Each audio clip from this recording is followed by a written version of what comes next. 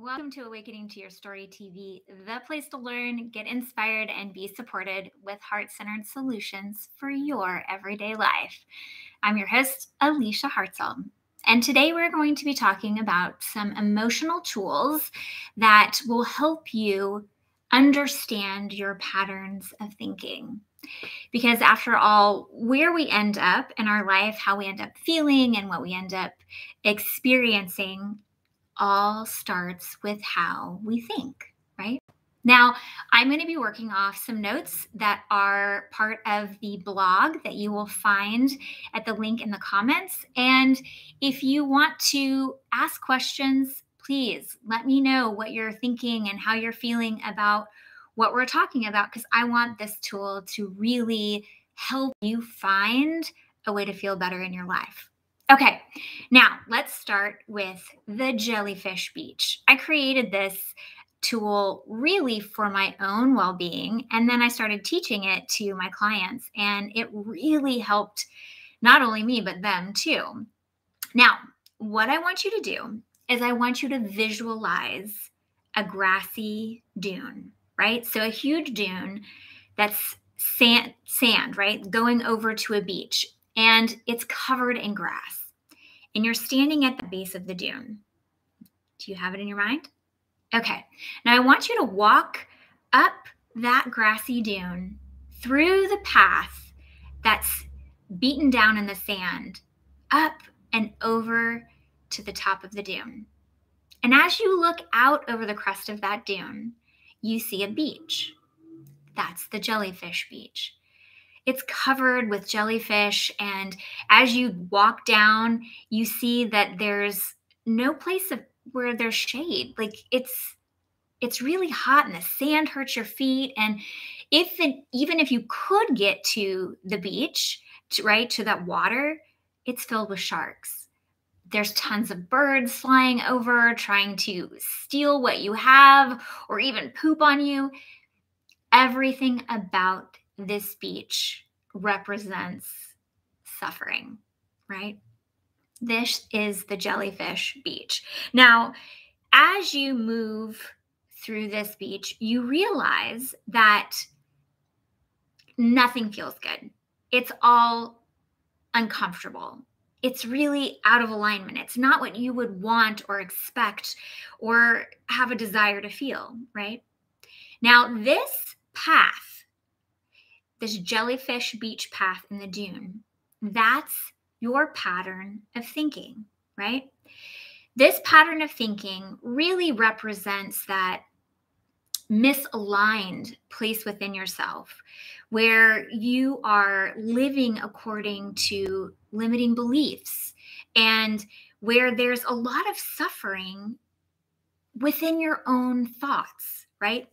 Now, usually a negative pattern of thoughts are aligned with those limiting beliefs. And the limiting beliefs really are these conditioned things that you think about yourself or the world around you, or these things that you've adopted because people have said it to you enough that you think that it's true. Now, it's also representing this kind of fight, flight, or freeze part of your amygdala, where if you're thinking from that amygdala place, it really keeps you in this sense of survival, right? Now, if you've walked up and down that path a lot of times, which we're human, we do, right? These limiting beliefs that we're living through day to day, we think along that path of thought. And we've walked it so many times that the grass won't even grow back in that place. It's second nature to us. And this is where we start to think that we don't have power over our thoughts. The truth is, you have power over what you think and feel. You have autonomy over what you think and feel. And when you are living according to a train of thought or a pattern of thinking that has become second nature to you, and that ends up leading you to a place like the Jellyfish Beach where you're suffering, it can really feel like your thoughts have control over you rather than you having control over your thoughts. And that's why it's really valuable to activate your metacognition. This is where you get to witness your thoughts and how they have a pattern, and you get to make a choice about them, right? Now, I want you to go back down to the bottom of the dune. I want you to really put yourself there. And this is what I want you to do as you realize that you've gone down the Jellyfish Beach path of thinking, right? I want you to activate your metacognition, take a few deep breaths in and out, and really allow yourself to find your center again, okay? Square breathing is my favorite way to do it, where you inhale for 4, you hold for 4, you exhale for 4, and then you hold for 4. Just a few of those will really help you get back to the base of that dune, right? Then what I want you to do is I want you to choose a thought that feels better. Now, I know this is going to feel like work at first. You're not going to want to, because that second nature pull to go down the Jellyfish Beach is real. It really is a second nature pattern. But you have the power to choose your thoughts. And so once you're there, once you've found your center, I want you to choose a thought that feels better. And it can be easy at first. It can be just a thought of gratitude or a thought of appreciation. You can start to activate what's possible, right? I'm actually going to link a video here that will help you really understand the difference between prefrontal cortex thinking and amygdala thinking, right? Okay, it's going to be right here. Go back and study that too. But as you choose a thought that feels better, it's coming from that place of higher level thinking. It's coming from your prefrontal cortex. It's coming from that place of aligned truth within yourself, right? With each thought, you're building a new path of thinking. One thought, one feeling at a time, right? Slowly and surely, you are building up that new path through the sand, right? You can feel the cool grass underneath your feet as you take each thought up that dune to a new crest at the top, right? Now, as you get there and you look out and you start to see, oh, you're at a new beach. That new path of thinking has led you to a whole new experience. I like to call this the Pina Colada Beach.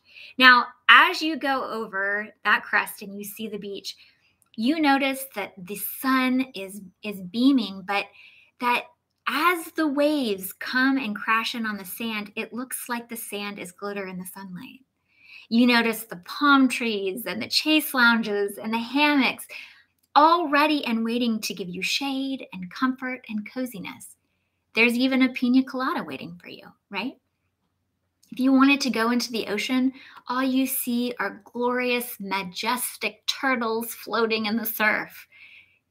Everything about this experience feels good and supportive, right? This is the Pina Colada Beach. And this is the experience that you have when you choose a more aligned path of thinking, right? So as you step into this place and you feel better, you want to keep coming back here. The problem is that when you are in your life just living and you are maybe not conscious about every thought that you're thinking, when you find yourself at the base of that dune, that second nature pull is going to want to pull you to the Jellyfish Beach. This is why it's so important to be conscious and curious about where you are. That's why this analogy or metaphor really helps you physically choose, because you can put yourself there. You can put yourself on the path of thinking visually and experientially, and you can imagine what it would be like to be at both of those paths, both of those beaches, right? As you use this tool, I want you to really understand that the grass will eventually grow up over the Jellyfish Beach path. the more you choose the Pina Colada Beach path, right? Changing your path of thinking doesn't happen overnight. Just like grass growing up over one path won't happen overnight. But the more that you choose your higher level path of thinking, that Pina Colada Beach path of thinking, the more you're going to wear it down. And the easier it's going to be for the grass to grow up on that kind of negative fight, flight, or freeze kind of thinking, right? Now, what you want to keep in mind as you're doing this is that you need to spend equal or more time consciously choosing the Pina Colada Beach path of thinking about everything, right? Whether you're thinking about yourself, whether you're thinking about the world around you, whether you're thinking about what you're making for dinner or who you're going to, whatever it is, right? This is that positive bias rather than the negative bias. These thoughts are always going to lead you to a place that feels better. And you have the power to choose those thoughts. Thoughts don't have the power over you. You have the power over them. And that's one of the beautiful things about this tool. It really allows you to take ownership for the autonomy that you naturally have over what you think and how you feel, right? Okay. Now, I want you to know that each thought is an opportunity. You are creating the story of your life, one thought and one feeling at a time. You have the power in your story. Use this tool often. Get curious, stay conscious, and find that you can live the life that you really want to, right? Now, if you have questions, please put them in the comments. I love writing back to you and hearing about what's going on in your life. Like this video, subscribe to my channel, head over to the blog and get more information. And until next week, I want you to know that your cozy spot on the Pina Colada Beach, well, it's undeniable.